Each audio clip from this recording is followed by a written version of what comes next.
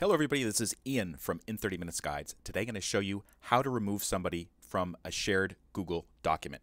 If this video helps you, please take a moment to follow the channel and like the video and check out the links in the description. And let's go straight to Google Drive. There's actually two ways to remove someone from a shared Google document. One way is from within Google Drive. The other way is from within Google Docs. Let's start with Google Drive. First of all, find the shared document. This is a shared document called Cheat Sheets Intros to YouTube Ads. So I'm going to right click over that and select Share. And this will show the people who this document is shared with. You can see Nicole at i30media.com. That's my own company. This is an employee. So I've decided to remove her. Select the drop-down menu next to where it says either editor or commenter or viewer, and select remove. It'll say pending changes. So in order to remove this person for good, you have to click save. And you'll be prompt as well. Okay, so that document is no longer shared with that particular person.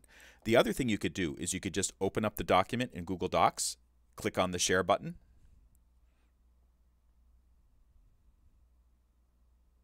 in the right corner, and that will show you the same options that I just showed you a second ago to remove somebody else.